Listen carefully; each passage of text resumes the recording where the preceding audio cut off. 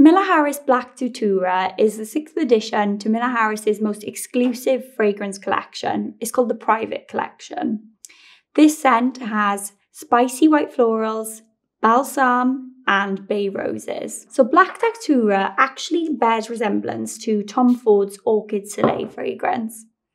It has the same floral character you remember, but it's a little bit more dark, sensual, and just a little bit more gender neutral. So if you love smoky white floral fragrances with cool undertones of amber, then you're going to love this fragrance. Or perhaps you just want to finish your Private Collection with the Black Datura. So what makes the Private Collection so special is that every single ingredient used is very rare and precious.